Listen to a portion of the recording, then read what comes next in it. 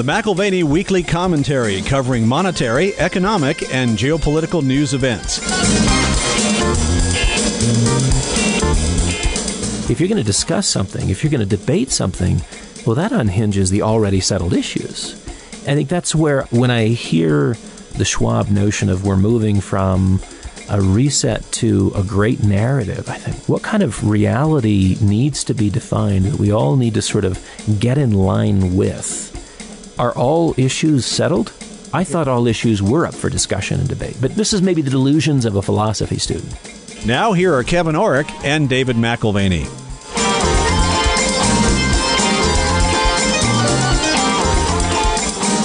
Welcome to the McIlvaney Weekly Commentary. I'm Kevin Orrick along with David McIlvaney.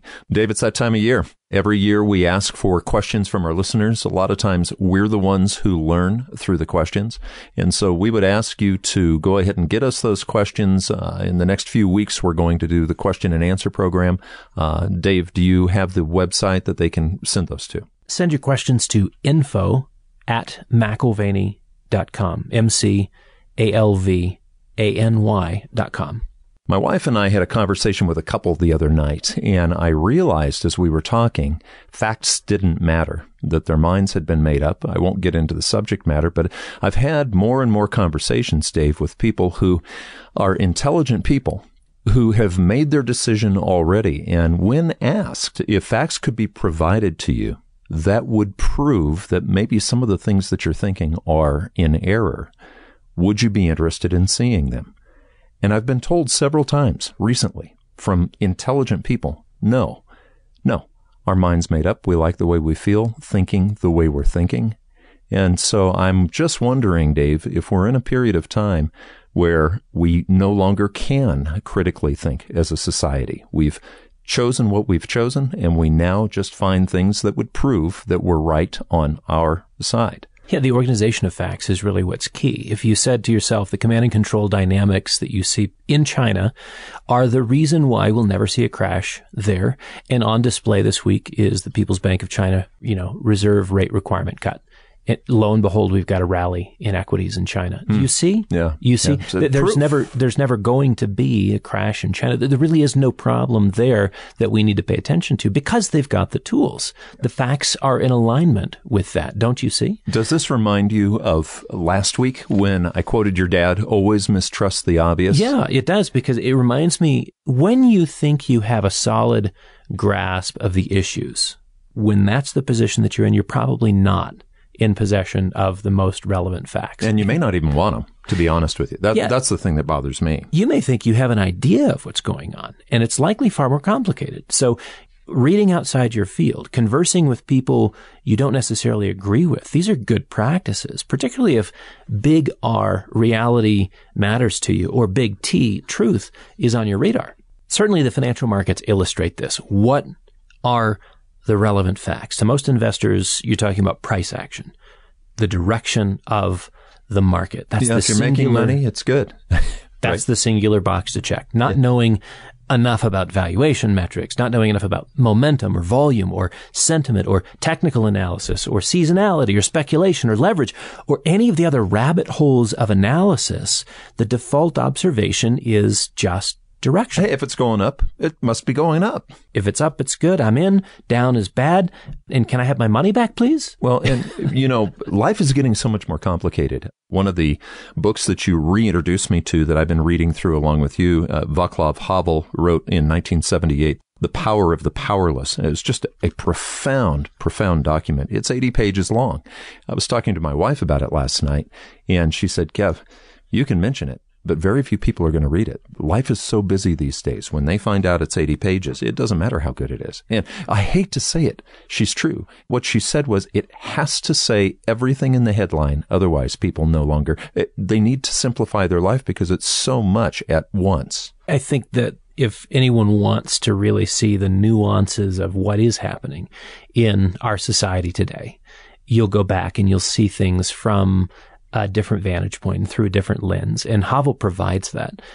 He wrote this, and then he was imprisoned, and then 10 years later, he became president of Czechoslovakia. Yeah, as a playwright, as an artist, he has an insight and a level of critique into his own social milieu, which is really, really helpful. So back to the financial markets, the fragility in the financial market is ignored because it's actually more than just a directional suggestion. Right. You're extrapolating from the immediate past up and away from here. Look, this is what we need to know. That's all we need to know. But like my wife said, we want simple takeaways. If the headline doesn't show it, a headline's either going to show that a market's going up or down. Yeah, if there's too much nuance, then it's not something we're really interested in engaging with. We want simple takeaways. Are we okay? Can we invest and know our future financial goals will be met? We're looking for assurances and certainties. That's the capital we prefer to deal with. Mm-hmm. And I think it's how we're wired. So a simplified answer, a clear-cut plan, removal of nuance so that we can have a crystal clear conclusion. Don't muddy the water with elements that leave any doubt in mind. Right. It creates tension. And it also forces you to slow down and take some time. Do we even have critical thinking anymore as a society? I think we're in an age where critical thinking is all but dead. And a part of that is the reason why we can't engage with complex analytics. Part of the problem and why we need simplicity, why we need a quick answer, a headline as you describe it. People generally disregard complexity for the easy answer. Well, and not to be ironic here, but Occam's razor says that usually the simplest answer is the right one. But Occam would tell you that is after careful analysis of all the variables. And what we're talking about here is not finding the simplest conclusion, because sometimes the simplest conclusion is the best conclusion, but you should not accept it until looking at all the options. Memory doesn't always serve me well. I'm not sure if I'm putting the right people at the table here, but William of Ockham is very different than Oscar Wilde in many, many respects. Oh, do you have an Oscar Wilde quote? I wouldn't give a fig for simplicity on this side of complexity, but I would give my very life for simplicity on the other side. And what that means is you have to look at both sides, or three sides, or four sides. Through the complexity to value what simplicity is. Otherwise, it's just cliche. Okay, Fiddler on the Roof. On the one hand, and then on the other hand. I love that piece, because he's debating with himself. What's the right answer? Yeah, and that kind of interaction or internal thinking today is off the table. It's not going to happen around the dinner table, literally. And this is something my wife grew up with. She speaks of her stepfather and says, growing up, they would routinely be discussing some topic. And in the middle of the conversation, a switch was called. And you henceforth had to argue the opposite of your original position. What a great idea. So the topic could be abortion. It could be tax increases and government spending. It could be why Ninfa's has the best fajitas in Texas. Have you had Ninfa's fajitas? Is that what you're saying? Well, I know how to argue the pro on that one for sure. Yeah. But today's public debates are far too ossified. Nobody wants to stretch themselves. Who wants to take the time to argue the other side?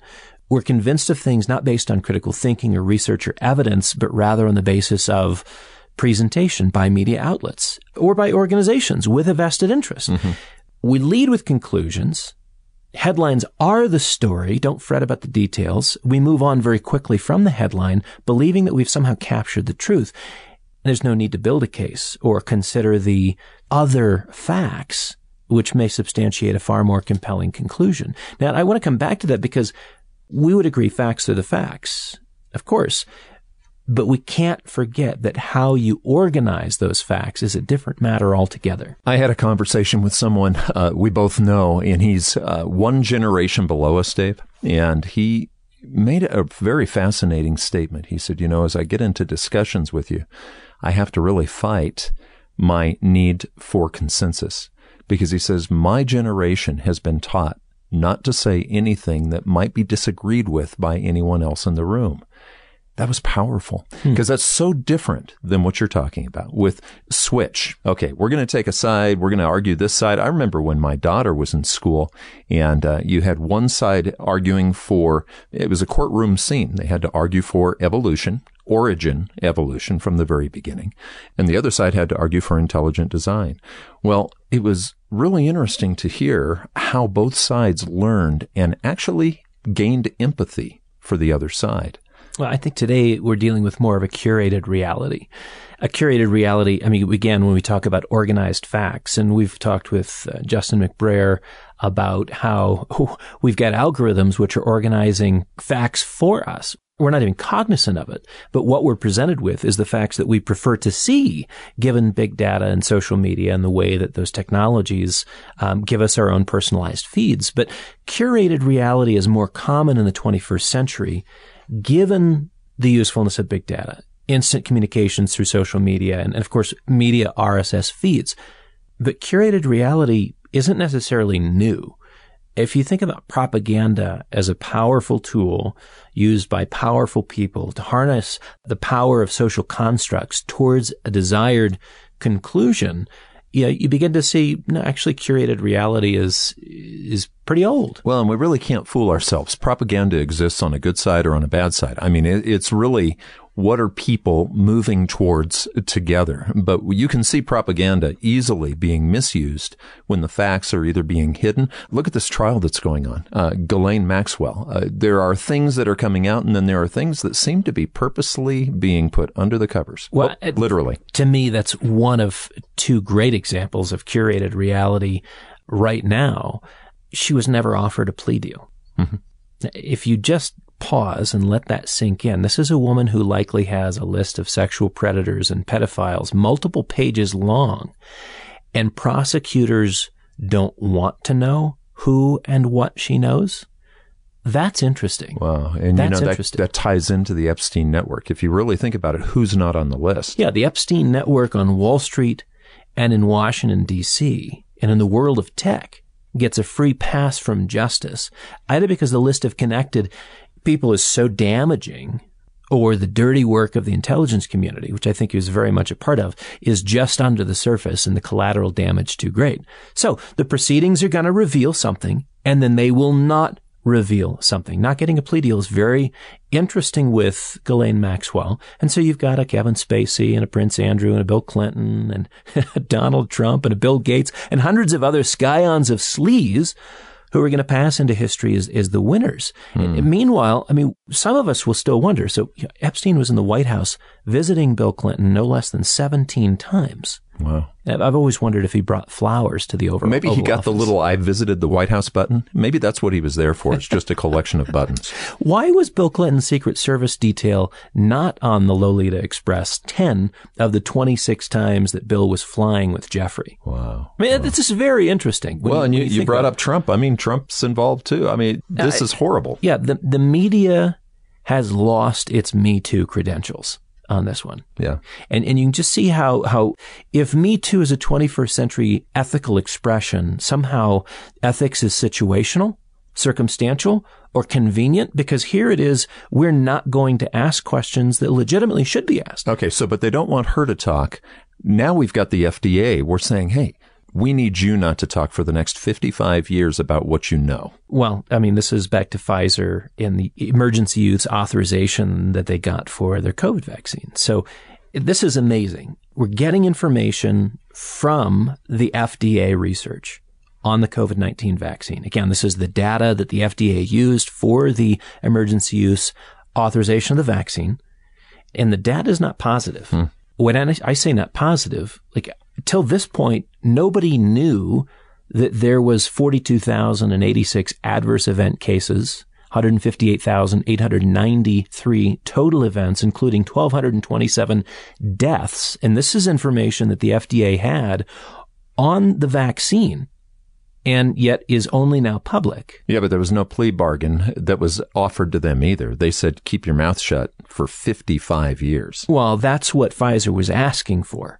Yeah, the FDA is releasing the information on a court order. They're mandated to release 500 documents a month, which is not what the FDA wanted. The FDA had requested from the courts to keep the information on the emergency use authorization confidential for 55 years. What's the FDA for? They're for our protection, right? Well, I mean, just think about that. Asking to keep it confidential for 55 years. That's interesting. real confidence builder. I mean, let me tell you about my faith in scientists. Now, I don't have a problem with science, but framing and fair data access is kind of key to informed decision making. It's almost like the scientific community suspended informed consent on the basis that deferred consent was justifiable in the context of pandemic. Did you know that some doctors and scientists believe they are also legal and medical ethics experts as well? Because how about school boards? That's what you're doing. I read your letter, by the way, and I think you ought to bring up what you brought out in the letter, because when a school board is making a decision on a mandatory vaccine, do they actually have the same protections that the drug companies have, the government has, as far as someday if the ramifications turn out to be damaging to the children? So for context, the school board is we discussed last week the possibility of a required mandate for vaccination. Your son's high school, basically. Yep. Yeah. Yep. And he's in a shared program where he can do both homeschooling, and he takes a number of classes there as well. And so it's relevant for me. And I wrote a letter to the school board, and I said, have you considered the fact that the federal government and pharmaceutical companies have the equivalent of a get out of jail free card? They don't have liability as it relates to the vaccine. No matter what the consequences are of what they ask or force. Just consider the difference between suggesting a vaccine and mandating a vaccine. And you're mandating something for minors, which has its own complexity. Okay. Mm-hmm. But then you also are mandating something, and you don't, well, let me ask you, which of the school board members has immunity from this? Do you have indemnity if there's something in the long history of biological interactions with this stuff, with these kids? I mean, maybe it's 10 years from now, maybe it's 20 years from now, when they come knocking, after they look and say, okay, well, the government's legally protected and Pfizer's legally protected because of the emergency use authorization. Are you covered by that? Okay, so school boards, but I'm even thinking about the commercials that I've been seeing. I told you we get New Mexico TV because we're so far south here in Colorado. And the commercials that are telling people that they need to get their kids vaccinated are not giving any details other than the fact that this is going to keep them perfectly safe from everything going forward. I mean, I'm overstating it, but that's the way you come across. Right. It's a social appeal, and it's an emotional appeal in terms of what you want for your kids, which is, not only physical health, but also emotional, psychological health. And they realize that, they want to be back to normal and back integrated into schools and after school activities and things like that. So as mainstream media, do they have indemnity? You would think they do by the way it's presented. But anyway, the mainstream media is not keen on covering the FDA disclosures. And this is, I think there's real collateral damage here. What facts are appropriate to discuss? That's where we're beginning to see, again, sort of a continued curation. How about the American Heart Association? What are they seeing right now? I mean, the increase in heart attack is much higher with the vaccine. Well, consider that Twitter made it a moral obligation to make sure that Trump could no longer tweet. And so there was a point at which they said, nope, he doesn't reflect our values and what we think should be communicated publicly. And yet they did the same thing to the American Heart Association this last week, censoring Twitter. Wow. Censors the American Heart Association for discussing their findings that the mRNA vaccines are increasing the risk of developing heart disease from 11% to 25%. And you can look at the American Heart Association abstract 10712 if you want to do your own reading on this. Abstract 10712. And the jump from 11 to 25%, Twitter thinks, nope, that's just not up for discussion. That's not up for discussion. That's not a fact that's relevant given the narrative that is acceptable at this point. And back to that issue of who's got the legal protection and who doesn't. Really not a surprise here to hear of the vaccine not being distributed in certain parts of the world. Okay, the World Bank president. This is the World Bank president on Bloomberg television. It's just like 2 days ago, David Malpass. He says Pfizer has been hesitant to go into some of the countries because of liability problems. They don't have a liability shield. Now that's interesting. Isn't that interesting? That's interesting.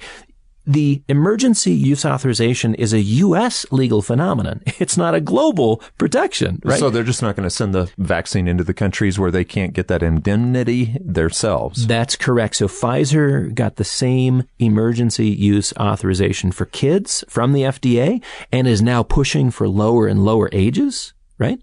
I had a great interaction, as I mentioned, with the school board on this week, and I just want to know who's got the indemnification, because Pfizer is very hesitant to ship product where they have is what, again, David Malpass, the president of the World Bank, says they have no liability shield, so the product's not getting shipped. Isn't that curious? I mean, I thought we were just out to save the world. I thought this was about science and saving people and oh, wait a minute. You mean there is actual risk that you have to keep in mind? I have to figure that there are listeners right now that are getting uncomfortable because they've made their decision out. But I doubt it, because most of the people who listen to this program, I love. I mean, I look at the comments, Dave, or we've got question and answer programs coming up, and I love the questions every year. We usually do 2 programs where we're answering our listeners' questions, and you realize how much they engage. But the average person listening to the show right now, if they've made their mind up and they don't want to hear facts, turn it off. Turn it off right now. Don't keep listening, because, but this goes back to how we started what we were talking about. People right now want a simple answer, and it's too confusing now. If other facts are coming up, as far as making a further decision. Let's take the financial markets as an illustration. I think one thing I would add to that, though, Kevin, is that what I hope is that people engage and ask questions, ask further questions. Yeah. Where if there's something that is disagreed with, let's learn together, because I don't know that I have everything figured out. The Socratic approach. Just ask the question. Yeah. Yeah, you ask a good question. It's like Socrates, ask a good question, but you have to be willing to listen to the answer. Look at the financial markets right now. The things that would absolutely tell of a top in a market, I'm not saying it is, but the signs that would tell of a top in the market are the very things that people who believe that the market is going to go higher, they're using those as their positive affirmation that they're right. Right. Yeah, the financial markets illustrate, which facts are relevant. What are the relevant facts? There's a famous book, Whose Justice? Which Rationality? And the financial markets are an illustration. Again, the vast majority of people would look at facts and interpret in a certain way. We've got margin debt levels for October. Those numbers passed $965 billion. That's amazing. Margin debt is what you borrow to go invest more. But the vast majority of investors and Wall Street is going to say that's confirmation of upside momentum. Only the contrarian is going to say too much, too far. What's next? Wow. In fact, this is confirmation of upside momentum. It's supported by retail interests. You've got a growing investor base that are just coming into the market for the first time and want to bet their dollar and half of someone else's. So never mind that options trading has increased over 400% over the last 18 to 24 months.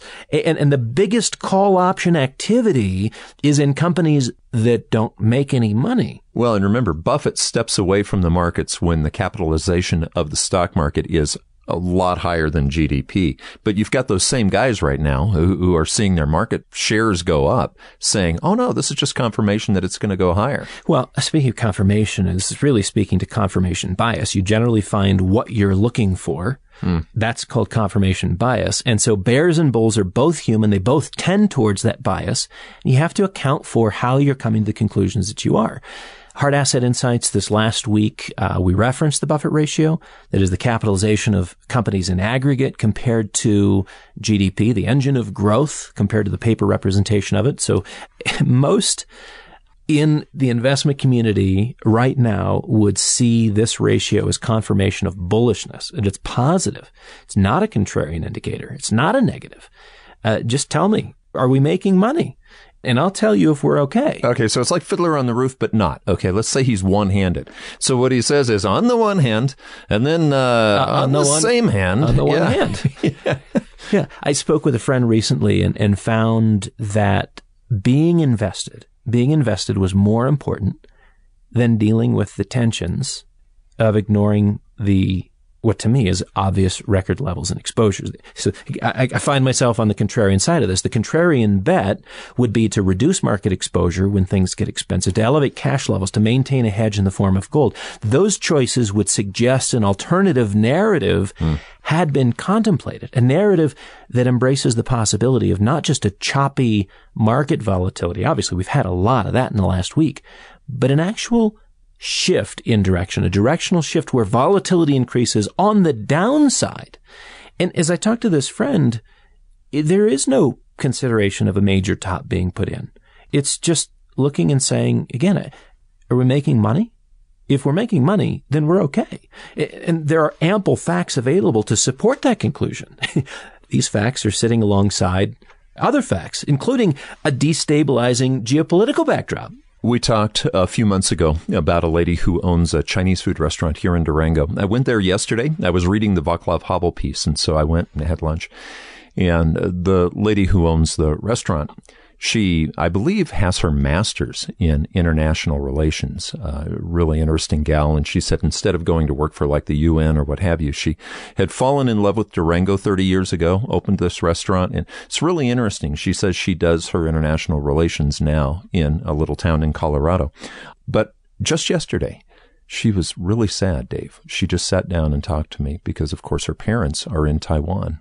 And what she was trying to contemplate is why, when something is so obvious as what she sees an ultimate Chinese takeover of Taiwan, why do the people, including her parents, just live life, even though the facts are obvious, just continue to live life? And we talked about it. You know, life is busy. You've got day-to-day things that have to be taken care of. There are obvious things. I remember when Saddam Hussein amassed back in 1989 200,000 Republican guards on the border of Kuwait, and very few people actually saw that as a potential invasion. So looking at Taiwan right now, looking at the Ukraine, what does a person do when they see these things happen or about to happen? What do? I mean, you can't stop it. So do you just live your daily, everyday life? And that's what made her sad. She doesn't know how to convince her parents they need to get out. Well, there is meaning, and that very well may happen. We don't know. And again, this goes back to my earlier point is about the time you think you possess the relevant facts, it's probably more complex than you know. And again, the illustration of convenient facts, we talked about a couple from the financial markets, but I think you find the same kinds of things, again, supporting a preferred conclusion. Ukraine comes to mind with Russian troops on the border. Taiwan comes to mind with sortie after sortie flown each week by the People's Liberation Army Air Force, PLAA. COVID-19 comes to mind with the World Health Organization and the Centers for Disease Control and Fauci providing an all-encompassing and conveniently streamlined understanding of science. I need to make something clear here. You don't conceive of the flu shot as a vaccine because it's not. And yet we have the Pfizer CEO and Dr. Fauci this week both saying that the only way to really keep in good condition on this, and this is just this last week, is an annual shot. That's the only way forward. The forever virus. Remember we talked about that. It crosses my mind. Are we still using the language of vaccine? Where are the lines blurred between Pfizer corporate profits and quote unquote science? Because honestly, it doesn't take a Marxist critique of capitalism to see that unfettered activity, zero liability, no corporate accountability. I mean, are you kidding me? Are you kidding me? Are you begging to see the dark side of capitalism on display? I mean, that's what you're opening up is a Pandora's box for capitalism when you take away liability, which is the only form capitalism, of accountability within the corporate universe. Capitalism is built on consequence. I mean, that's what you're doing with capitalism is you're trying to profit based on consequence. But you're right. There is a dark side. There's a dark side to socialism and communism. There's a definite dark side to capitalism without consequence. So we come back to Ukraine. I mean, and you're going to think I'm weird for connecting dots between Ukraine and climate change, but climate change comes to mind where the devil was nuclear until we needed to see the light. And I'm thinking that perhaps energy dependency on Russia and the reliability of fossil fuel supplies from the Great Bear are becoming more disturbing to European leaders after all. I mean, we hate fossil fuels enough to rekindle a nuclear glow. I mean, this is really interesting to see what happened in Glasgow just a few weeks ago. Perhaps the global climate agenda cannot be adequately pressed forward with 20th century energy dependencies like Nord Stream 2 being reinforced, being codified.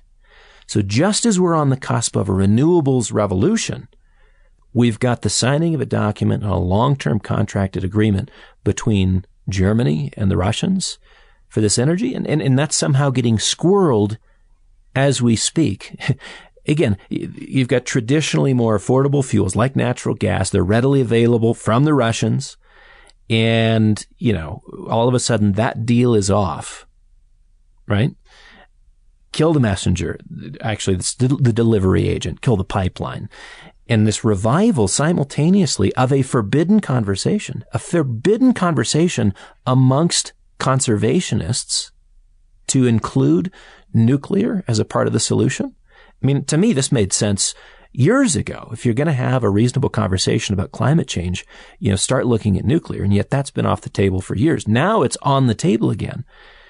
Maybe there's a coincidence. I think very few things in life are merely coincidental. Well, you have to change the narrative for the bigger picture. And that's the big thing. The story that you tell has inconsistencies in it, Dave. I mean, I love wind energy. I love solar energy. It's just fascinating to be able to capture energy like that. But, I gave you a book years ago for your kids and for yourself that just asks questions that you get to solve on the back of a napkin, basically. You just you work it out yourself. It's an estimation. It's called guesstimation. It's a great book. What it does is it forces you to sit down and as not a mathematician, but just somebody who knows basic math, just say, okay, is it reasonable to be able to, let's say, heat and energize the United States using wind energy or solar energy? How many square feet does it take to do that or what have you? And it's fascinating because you find out yourself by doing your own calculations that you'd have to really bend the math to make that work. How about torture? Torture the math to make economic sense of photovoltaics and wind energy. And I agree with you. I think it's brilliant. We need to invest in making photovoltaics more effective. And I think there's military applications of that which have not been commercialized, which have already done it, which are far more effective, which do have long-term economic potential, but the cost to build out those things is very high. Well, and I have a strange question. Okay, if we are moving towards a technological revolution where we can use those things, and I think we are, you're going to need oil, carbon footprint stuff to actually fuel the science to get to that point where you don't need it anymore. Are you not? Could we be cutting this thing off so early that we're actually down the road, we're dooming a project that could possibly succeed? Yeah, well, and I think that's where some of your brighter folks who are engaged in the commodity space today would say, look, these are the assets that we've got and we're going to run them down. We're not investing in them further, but we're going to run them down. If we sell them off, you know what's going to happen. Somebody else is going to take the asset and exploit it. And maybe they'll, turn a coal-fired power plant into something that produces Bitcoin. I mean, who knows? But whatever it is, it's better for us to control the asset, run it down, and create a green plan on the other side. Substitutions. But, we're talking about a resource that'll take 10, 15, 20 years. And you're going to need energy to actually develop new technology. But what if you kill the messenger? I think what we saw at Glasgow, the COP26 Glasgow conference, sponsored by the United Nations, it does reaffirm a move away from fossil fuels. But that's also a move away from dependent relationships with fossil fuel providers. Okay, so you're thinking of Russia, right? Exactly. Yeah. So you've got global carbon emission levels that are essentially flat for the past decade. Yes, they're at near record levels, but I repeat, they haven't risen substantially in 10 years. It's not to say that carbon emissions are not an issue, but the panic level of emotional intensity and the desperate pleas to change policy now before it's too late. Again, you're dealing with overtones and well, frankly, the emotionality there helps unify public policy on a global basis. If the issue was not cast in such an apocalyptic light, it'd be easier to engage with from a policy perspective for me. because I don't do well with sort of leveraging of emotion in that respect. I see the hallmarks of propaganda. My pace slows significantly. So again, back to Ukraine. How does this relate to Ukraine? What is Ukraine about? Russia may want Ukraine as a part of its return to greatness. I get that. As an expansion back to its old real estate portfolio. And that's what Dr. Friedman would say, that is a part of it. I mean, Russia needs that 500 miles between its enemies, at least throughout history. But it's convenient timing. It's convenient timing for the U.S. to report on troops at the Ukrainian border. And this is really noteworthy in my mind. It's our intelligence alone which has made all the difference in persuading our European cohorts, the European powers, to pay more attention to what may be an imminent invasion. It may be an imminent invasion, but the only group providing granular intelligence on this is U.S. intelligence. Okay, so it's just interesting. It's convenient timing. We're reporting on it. Now what's the motivation? What are you thinking? Why would we be doing that? Why is it on our vested interest? Yeah, well, and again, it's more imminent now than it was a month or two ago. We were talking 90 to 100,000 troops. Now it's up to 175,000 troops. Look, the West has a vested interest in keeping Russian and German economic ties wobblier, if I can use that word. How far would we go to support U.S. interests abroad? How critical is the green agenda to shifting global power structures that, some have associated with Klaus Schwab's Great Reset? When you look at Russia and you've got sort of the ideals of the 21st century in mind, has Russia become an obstruction to 21st century progress, quote unquote progress? Schwab is changing tunes right now. This is not Charles Schwab. Klaus, different guy. Schwab is launching a new initiative he calls the Great Narrative. This was in Dubai a few weeks ago, where he's promising a grand vision for all of humanity. And it's going to sort of guide our decision making and align us equally, regardless of nation state and domestic priority. I read the article. It's a shared global story. And the thing is, the reason he's saying that has to happen is because they are not meeting their agenda at this point, and they need people to have a vision and a shared story. I was mentioning to you last night, C.S. Lewis said to break an evil spell, let's say it's an evil narrative or it's not true, you have to cast a better spell. And I guess the question right now is, where is truth? If you've got a global agenda right now, and Schwab is pretty open about it, we're going to tell a story that everybody's going to buy into, and that way they'll march in step with it. No different than any other revolution going back to communism or what have you. You have to have a march step kind of agenda or narrative is the story.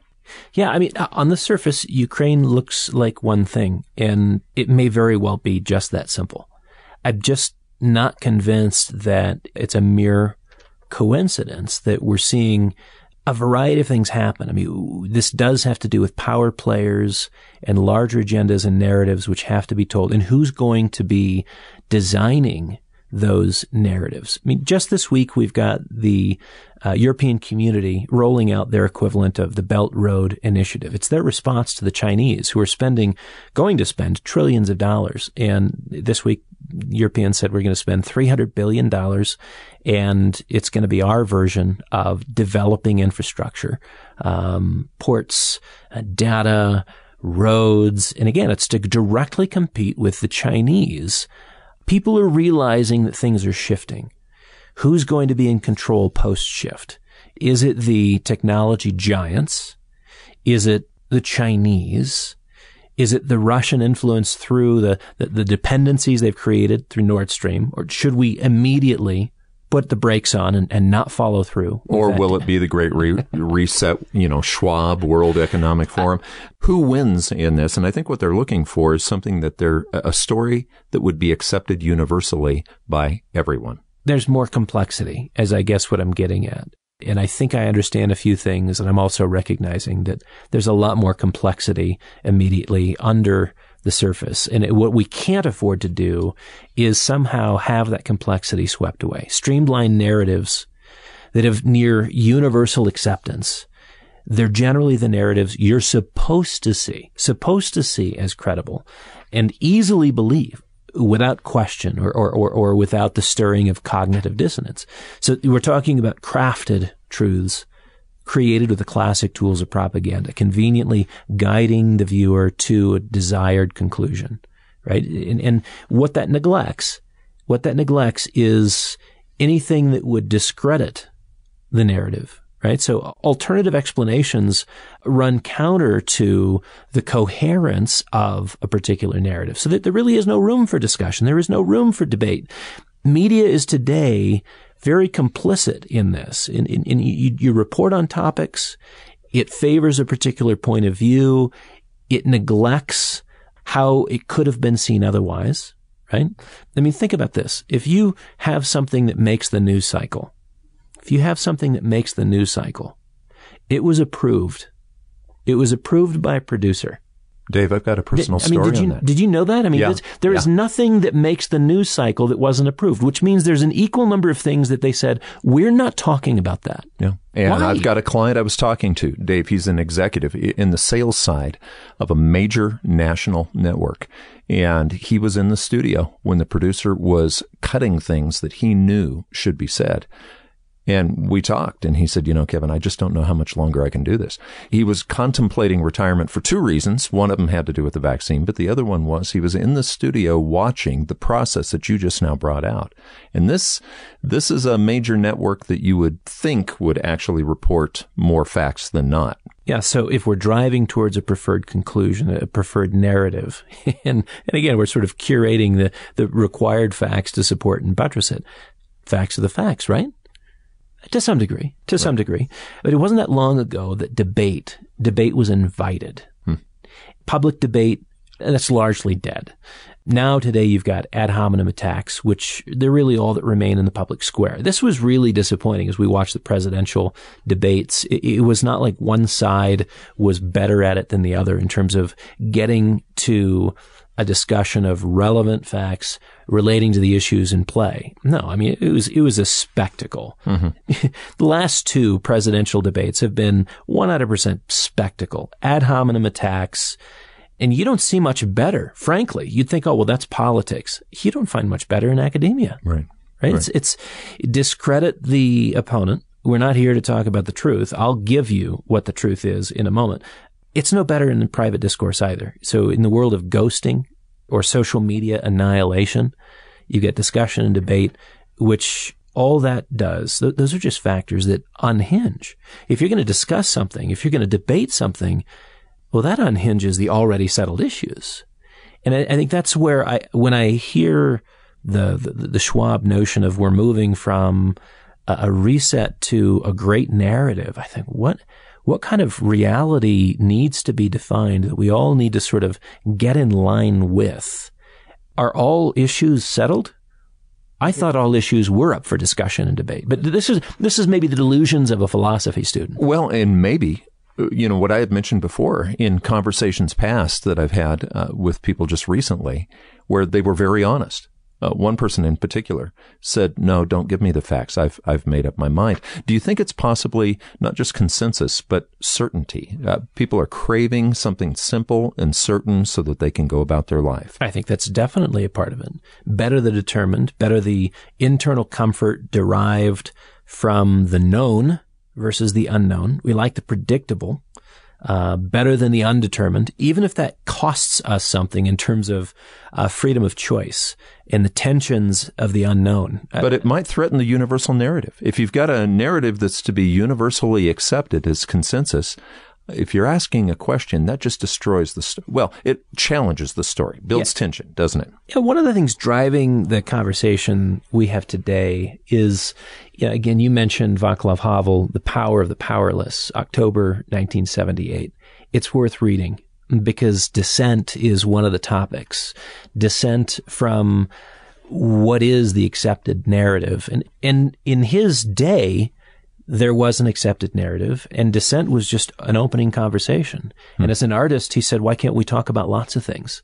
I thought there was value in plurality. You're telling me there's only one way, as an artist, why can't I explore another way? He asked the question that everybody could have. It reminds me of a Gary Larson cartoon, The Far Side. You've probably seen it. There's, 1,000 sheep in the picture, and then there's one that's standing up, spreading his arms, and he's like, wait a second. We don't all have to be sheep. That's true. I mean, really, all you have to do. And then all the sheep turned around and said, fine, you be president. After going to prison. Right, right. So, sometimes when an agenda is in play by the intolerance for questions and the lack of real engagement on different perspectives. You can even see this in the way that schools have approached teaching style, known as pedagogy. So teachers used to teach in the old Socratic method, opening minds with question after question. And that's still a guided method, I grant you. But now it's more of like, here's what you're going to learn. And it's more of a dictation of facts and an organization, not around discussion, but singular truths and what feels to me, looks to me, to be more indoctrination. It almost reminds you of cultic religious truths that are forced onto people. You either buy the whole package or you're not in. Yeah, and listen, I think any religious organization can be accused of this with some degree of accuracy, that indoctrination, central to propagation. The issue is today, religion today is not religion. Religion today has many secular expressions. With indoctrination and intolerance of alternative narratives, a common mode of existence. So back to this notion of Václav Havel and the importance of pluralism, where dissent is critical to social health. Pluralism has died a gruesome death, and its killers, ironically, were once pluralists themselves. Isn't it strange how the ideology that creates the new system ultimately becomes the enemy of the new system? Dave, I just keep going back to what your wife, how she grew up. When the word switch would come up, you'd have to take the other side. I'm going to throw a challenge out to myself, to you, and to the listeners. How about once a day? Maybe write it on your to-do sheet. Once a day, write the word switch or put it down. And once a day, challenge one of your cherished beliefs. Argue the other side. Wouldn't that be an interesting, I'm talking even just with yourself, just as a debate with yourself, just to say, okay, I have taken this for granted. Now switch and see what happens. This is the point we started out with. We can argue for a bear market in equities. We can argue for putting in a major top in the financial markets. Now switch. Now we need to argue for a bull market in equities. Yeah. And that's a healthy exercise which takes you deeper into your understanding of potential missteps and flaws in your own thinking. Right. And so to be able to do that and look at things not from the standpoint of sort of doctrinaire acceptance on any issue, and that's the point. I'm not trying to stir a dozen hornets' nests today, but just to say, if we can step away from even our own doctrinaire, what we have considered to be the accepted, our own narrative, not given to us from the outside, but one that we've created ourselves. How do we switch? Well, and you talk about going deeper. The human experience shouldn't be just about facts. It should be about empathy and about love. And if you are used to taking the switch side, maybe at some point you're going to have a deeper opportunity with the person who maybe is on that other side.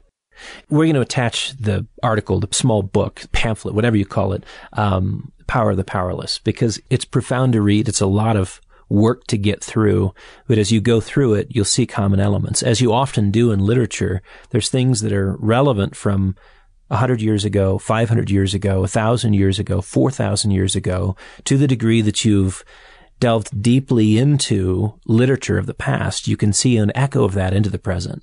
And so just as Don McElveen said so many years ago, always mistrust the obvious. It's really a call to look beneath the surface, to dig a little deeper. If that's with a better historical perspective, if it's through a slightly different lens, if it's, as you said, Kevin, with greater empathy for the person on the other side of the argument, it's very valuable. So as you head towards Christmas, consider this one of your assignments before you sit down at the table. Before you sit down at the table with family and people are discussing somewhat controversial topics, perhaps you can see what he was arguing for in this article, the power of dissent, the importance of dissent, and the justification for multiple voices sitting around the table. You think what is a celebration of pluralism? Is that a potentially bad thing, or is it a potentially good thing? I would suggest that if we don't have the opportunity to explore pluralism, we're in a world of hurt, and it would appear that that's the trajectory we're quickly moving towards. You've been listening to the McIlvaney Weekly Commentary. I'm Kevin Orrick along with David McIlvaney. Be sure to get us your questions. We're going to be answering those questions over the next couple of weeks. Send those to info@mcilvaney.com. That's spelled MCALVANY.com. And you can call us at 800-525-9556. This has been the McIlvaney Weekly Commentary. The views expressed should not be considered to be a solicitation or a recommendation for your investment portfolio. You should consult a professional financial advisor to assess your suitability for risk and investment. Join us again next week for a new edition of the McIlvaney Weekly Commentary.